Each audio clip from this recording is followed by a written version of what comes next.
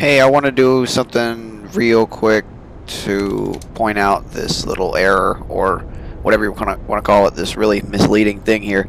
I saw online that you could just buy Reach, not as DLC, but alone, and it'll give you the Master Chief Collection downloader in your game library, and that's pretty much exactly what happened. So I just wanted to point that out because it's super misleading. So in case anyone is thinking they might have to buy the Master Chief Collection to play Halo Reach, the answer is no. I just paid the 10 and I got Reach and I'm playing. So I guess the confusion there is that Steam went and marked it as DLC, and in reality it will actually grab the Master Chief Collection launcher if you get any piece of content. So I guess yeah, if you can't afford the collection now, just go ahead and grab the game. It totally works.